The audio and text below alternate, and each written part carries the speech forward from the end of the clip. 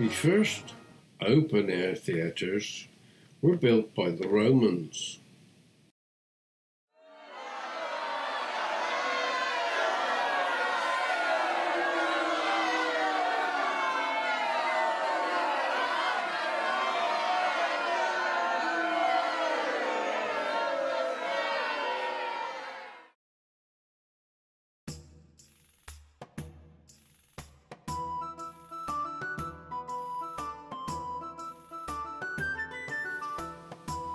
Britain's first playhouse, the theatre, was built in Finsbury Fields, London in 1576. King Charles I was king from 1625 until his execution in 1649. After his execution, theatrical performances were banned. This was to stop rebels gathering and plotting war.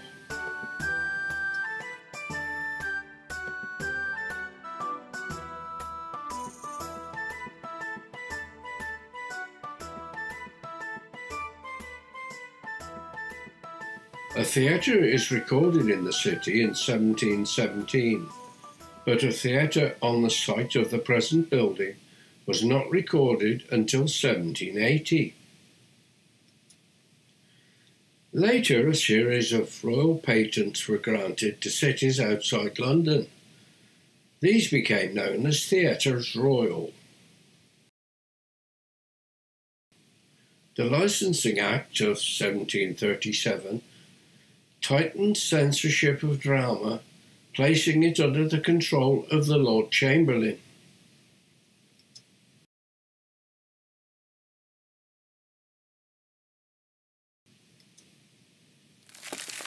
This theatre was demolished in 1874,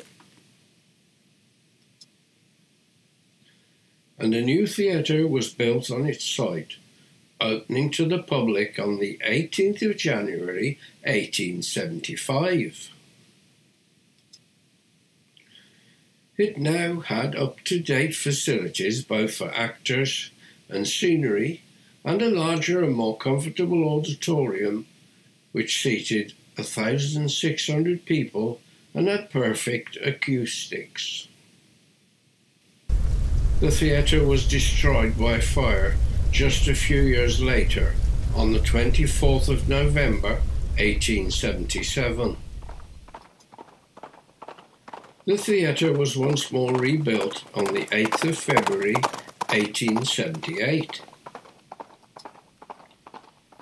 The appearance of the auditorium when it was lit up was brilliant without gaudiness, and there were long continued murmurs of approbation as the house filled, and its pleasing proportions and graceful outlines became visible.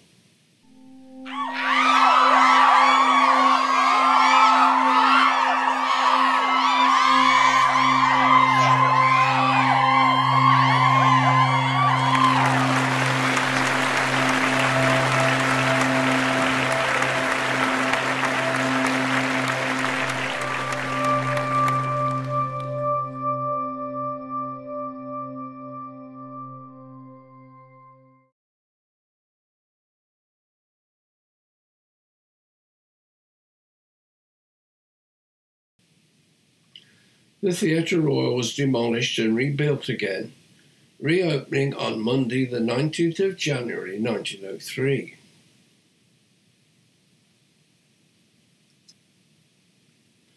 Outside, an elaborate portico had been erected, stretching across the entire front of the theatre. In 1910, a projection box was added to the rear of the stage, and the theatre was reopened as the Theatre Royal and Palace of Varieties, showing early films along with its variety shows. However, not long afterwards, the theatre was again plagued by fire on February the 18th, 1912, when it destroyed the theatre stage and roof. fire curtain was unable to protect the auditorium fully, and a great deal of smoke damage occurred here too. The theatre was repaired, and the lighting was changed from candle to gas, and then later to electricity.